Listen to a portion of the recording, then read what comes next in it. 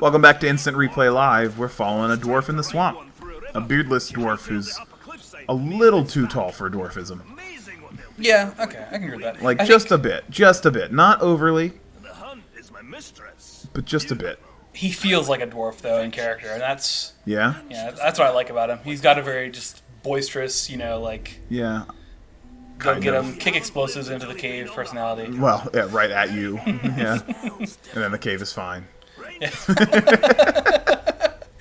We've been there, done that conversation. Did we? Yeah. On the episode where it happened. Did we actually experience it happen? Yes. Yeah. Yeah. Oh, I thought I was going up. That one over there looks quite aggressive. Nice. It's a dire Caragor. Don't even try creeping up on it. Just basically plug it with arrows a few times. Actually, you don't have to do that anymore. I don't have to do that you anymore? do the shot. Oh, this is the one where you have to do this. Okay. Whoa. Counter a Caragor's leap. Nice. Mm-hmm.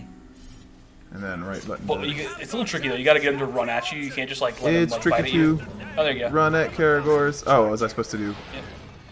So you need to get it chasing you on a long path. There we go. There we go. I've got it. I got it. I swear I've got it. That event is good because it always feels like in gameplay I'm like, oh god, am I gonna make it? Am I gonna hit that thing? You know? Right. How does he tame them if he doesn't have wraith powers? He's just an awesome guy.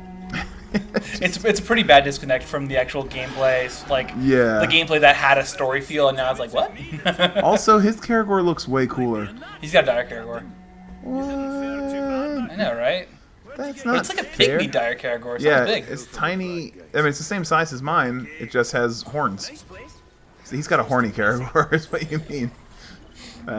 Jokes. Man.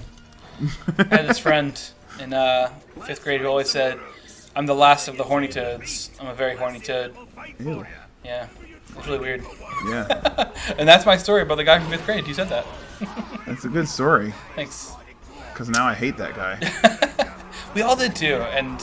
Oh man, okay, so I can segue this into a pretty crazy thing. I mean, you conveyed everything about his personality that I need to know. Well, so, like, he was, you know, the kind of kid that no one liked in school. Like, I was actually pretty cool. I got to know him because I ended up, like, getting a ride home with him one day, and... Oh, yeah? Like, even though he like, no one hung out with him, everyone judged him a little harshly. I went home and, like... Yeah, that's usually the way. You know, he played, like, the same computer games as me, and I was just like, whoa, we're people, like, that know each other.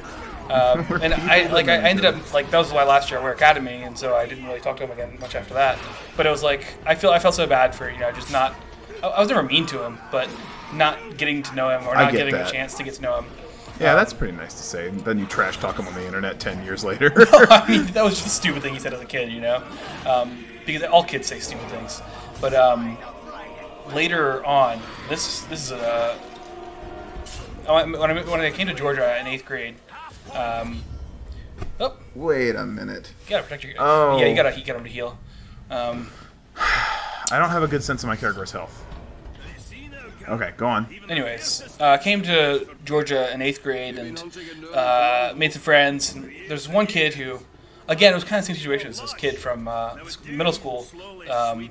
And he was a little bit, like, aloof and didn't really have a lot of friends. And I kind of found my own clique, and I just never really hung out with him. But he got bullied constantly, and it was one of those things where I always felt like bullying wasn't real because it never happened to me, or at that point in my life. The only time I really got bullied was at church by that one kid who spat candy in my hair. But at school, it was... We haven't talked about him recently. Well, we did. We talked about him. I'm joking. Anyways, but at school, I didn't really think of bullying as being an honest-to-goodness thing. Oh, yeah? But this kid was really, really bullied. And like... I had some classes in 8th grade, but didn't really see him much over 9th and 10th grade.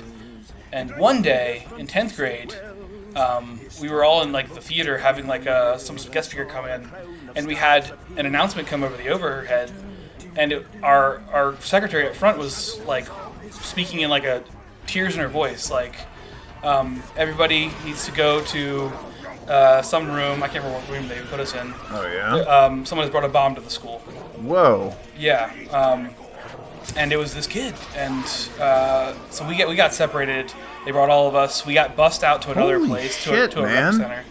And wait, did I miss a part in the story? Was this the... This is the kid who got bullied, and I'm gonna tell a little bit more about him because it's crazy how much this kid went through that I didn't know about. Because he otherwise, seemed like a functional person, but so we get separated from the school. They took us out. We took a couple hours. The GBI, the government, the Georgia Bureau of Investigation came down to talk the kid down to get the bomb. Turns out he had made like a shrapnel bomb with like nails and stuff. This is real? Yeah, and it was never a bomb that was gonna really it would have blow up damaged the school, locally. but it could have killed someone. Could have hurt anybody around him. Holy fuck! Yeah, and so we got separated though. The bomb was taken away. It was disarmed.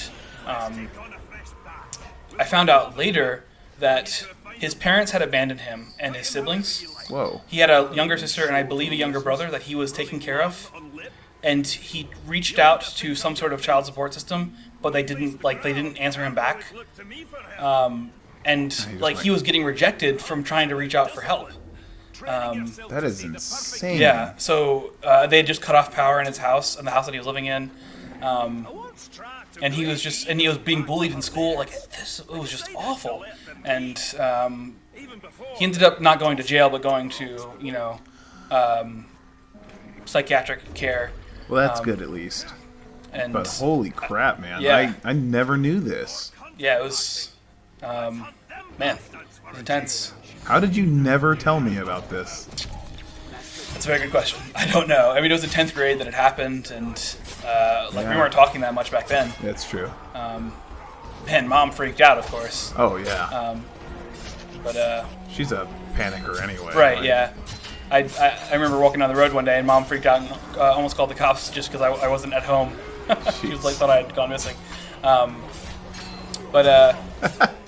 Okay. To try to pick up a happier note of a little bit of a funny story, because holy shit, man. Yeah. That's insane. I can't believe you lived through that as a real experience. I mean, I was gonna say before you got real heavy with it that I had bullies all the time growing up. Very real experiences with bullies. But that got all serious. On the topic of Mom being paranoid though. One day I went outside and there was frost, a thick frost on the car windows, and I was getting picked up by Grandma to be taken to school, and it was Mom's purple minivan. Yeah. And Caravan. Yeah. I just wrote on the window in the frost, "I'm watching you." I remember that with eyes. Yes. And then I just went to school, and I didn't think about it. But Mom freaked the shit out. Yes. Oh, do I apparently, remember that. Ruined her day. Because you know that I was riding with Mom to school. So when we went out to go to the car, Mom screamed. She got to her door. It's reaching for the handle. Jumped away. Oh my god. Ran inside the house. Oh Did my it die gosh. again? No, your target escaped. Fuck. How much am I going to have to replay? Not much. Okay, not much. All right, how are we doing on episode time? You're pretty good. You got Okay. a minute and 30 seconds. Beat it. Okay, I'm going to try. Man, though, that... I totally, didn't even think about it. I just went to school, whatever, I did the thing. Yes. It's done.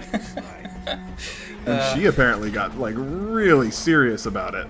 She was not happy. So... Man, eat him. Yeah, I'm working on it. Something must be wrong. You know what, though? I never wanted to terrorize her. That was never No, my plan. I mean, yeah, it was just not But I would never take it back either. Now that it's done, it needs to have happened. I got to a point where I actually got, not confrontational, but I would challenge Mom's paranoia. Come on, yeah. the amount of fear you have, she would wake up so much in the middle of the night and just be is the door locked? Are we Yeah. I guess that's not abnormal. Yeah. It wasn't every night kind of thing, but often enough that it was a thing that we associate as a character trait with her. Yeah. Well, I mean, I always make sure the doors are locked here, because this is a neighborhood where something could happen, but Doors not should be likely. locked.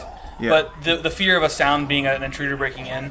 Yeah. You should be aware when big sounds happen. I don't know. I'm a much more casual person. I'm not a person who gets worried about things, even in cases where maybe I should. You're saying a big sound, like, making you aware. Like, Well, you don't like- want to be aware when it's too late, though. You want to stop it from getting that Sure. far. So, I keep the doors locked. I have an alarm system.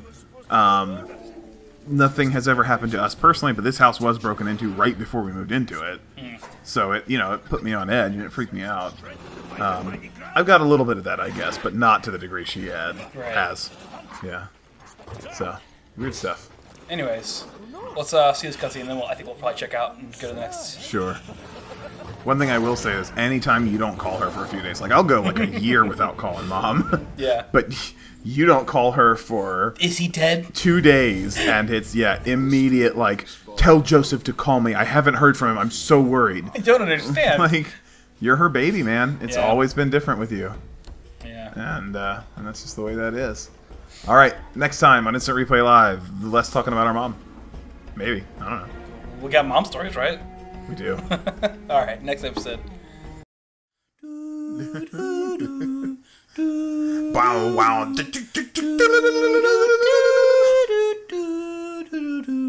Really kick it. Kick Yo, it. plans, free stroke, Sonic Golf. Sonic Golf.